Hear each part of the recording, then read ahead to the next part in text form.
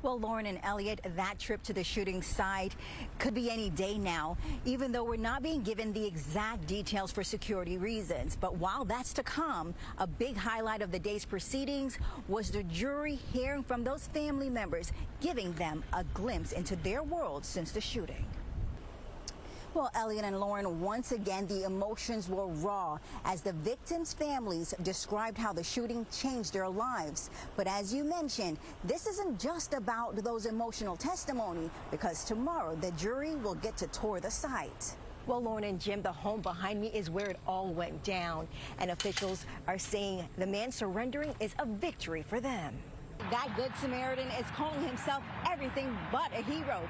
He says that title is designated for first responders and those who lay their lives on the line for this country, and that he was just in the right place at the right time, going down 95. Well, Carly, this intersection at Northwest 87th Avenue and Northwest 36th Street just opened up about 5 minutes ago after being closed for several hours. Officials were investigating a hit-and-run crash that left two pedestrians hit, one of them dragged for about 200 feet.